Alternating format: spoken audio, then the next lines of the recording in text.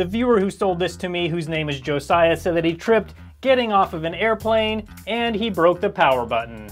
A repair shop said the only way to fix this laptop is to replace the motherboard for $450. Josiah offered to sell me this laptop for $150 to see if I could prove the repair shop wrong. And right over here is the power button.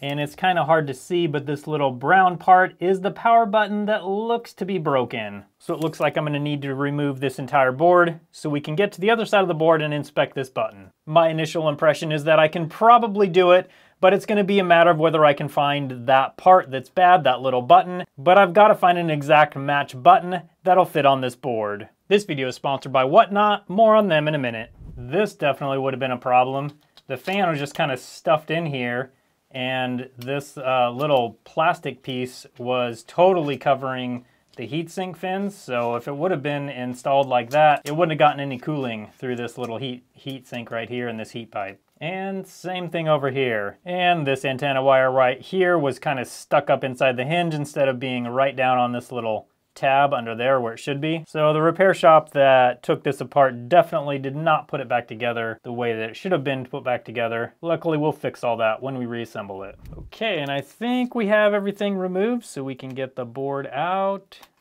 Yes, we do. Yep, so the little piece that pushes in and out of the button is just totally broken off. Trying to decide whether it looks like they tried to fix this or not. It looks like there's some solder on the backside that shouldn't necessarily be there. It's kind of weird. So now I have to see if I can find a replacement button. So I found this little board on a junk laptop I just have laying around, and it's got this button here, which is pretty close to the size of this button. This is like it has one pin here and one pin here. This button has two, but I can't tell whether that's just for mounting or not. So I think what I'm gonna do is remove this button and remove this button and then inspect the board and see what kind of mounting options we have on the board.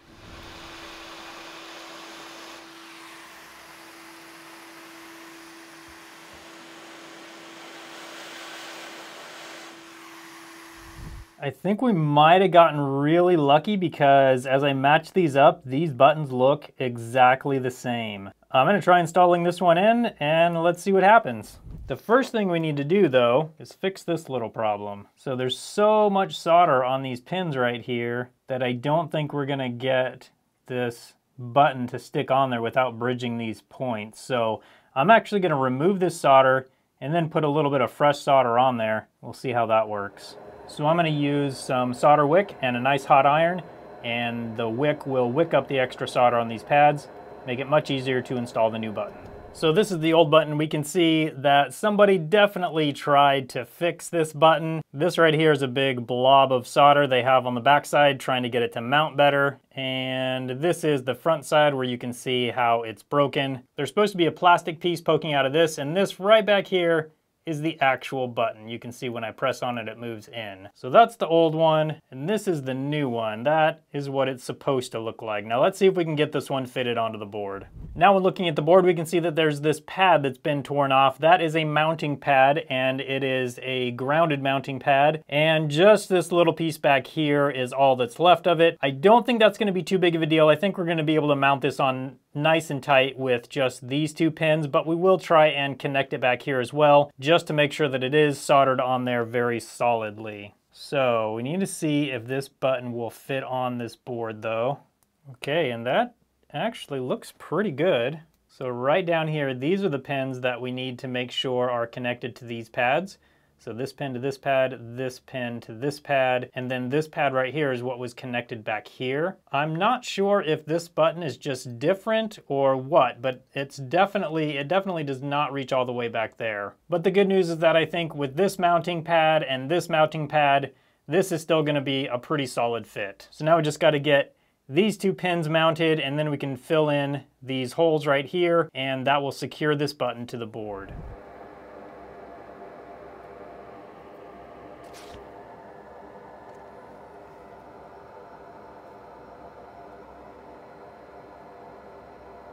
And now with that new button installed, let's apply the perfect amount of thermal paste.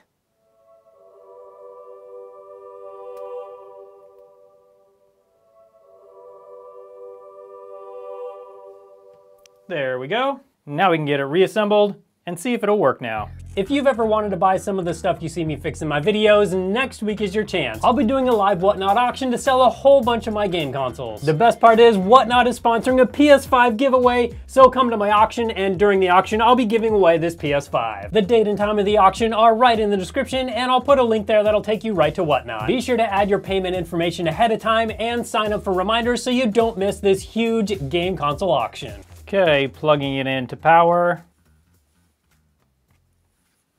And we're getting nothing. Oh, we do have a charge light over here. Okay, that's good news. It may need to charge the battery up a little bit, so I'll let it charge for a bit here and then we'll try it again. Now, as I was reassembling this, I noticed that the actual power button right here and the plastic piece that sticks out that's supposed to hit against the power button on the board, it's actually kind of like underneath this power button. So this tells me that that power button is actually the wrong one for this board. So the shop that had it before actually replaced the power button with this one, but this is the wrong part.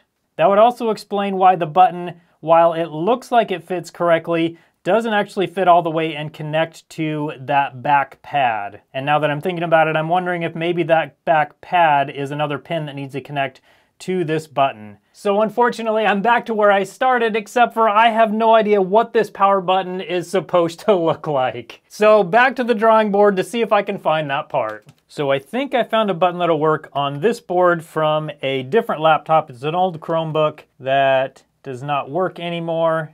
I've already removed it, but this button is in a similar configuration. It's got an LED on each side, just like the one that we're trying to repair. This is also a different kind of button. Let me show you the difference. This is the kind of button that the other repair shop replaced the original button with on this board.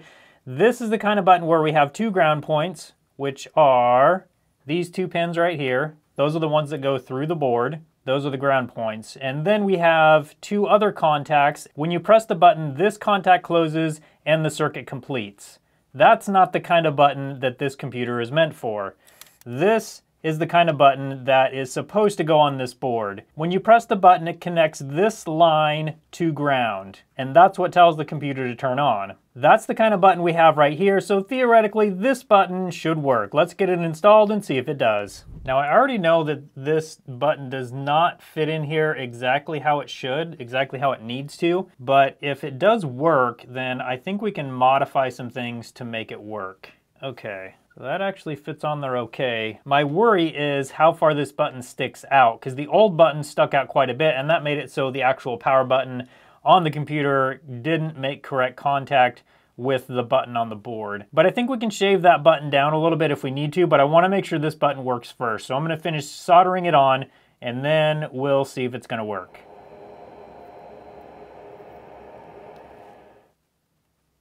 Okay, and that button is installed nice and solidly onto the board. Now we just need to put it back together enough to test it. So I have the battery connected. I just want to press this button and see if we get any fans. And if we do, I'll disconnect the battery quickly because I don't want it to fully start up. And then if that works, then we still got to get this thing to fit in and fit correctly with this power button. But let's try it. Come on. Oh, there we go. We got fan spin. Okay. That is great news, but the next problem is getting this thing to fit correctly in here. So with the board installed, it actually fits in there much better than the other one, but